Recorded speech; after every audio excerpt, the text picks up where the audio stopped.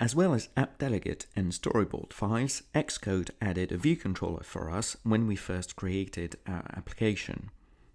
With Swift, a class is composed of a single file with a .swift extension.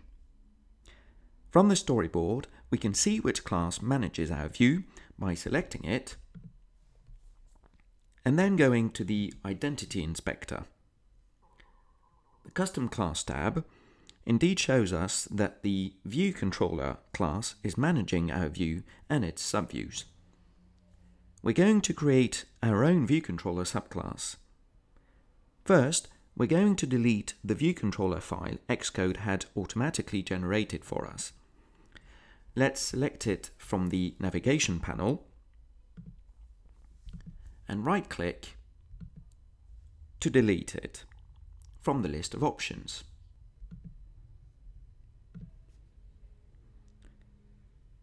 And then finally, confirm by choosing Move to Trash. While we're at it, we can also take this opportunity to delete the launch screen.storyboard file as well.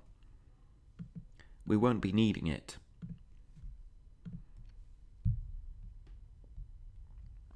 Alright, next let's go to the menu and choose File, New, File, or you can use the keyboard shortcut Command N. From the drop-down window that appears, make sure you're in the iOS Source section. Several file types are available. Select Cocoa Touch Class and then click on Next. Our file name will be Splash View Controller and needs to be a subclass of UI View Controller. Let's click on Next and make sure that you're saving the file with the rest of the application files. So if you don't see them in the list here, double click on the folder and then you will see the app delegate file as well as the info plist file and the assets.exe assets folder as well.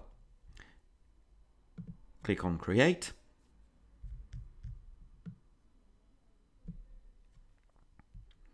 Our UI View Controller subclass file is created, and Xcode provides a few lines of boilerplate code from which you can already recognize the viewDidLoad method we mentioned in the previous video. Before we continue, I'm going to delete some of this code since we're not going to be needing it, and I'm just going to leave the viewDidLoad method.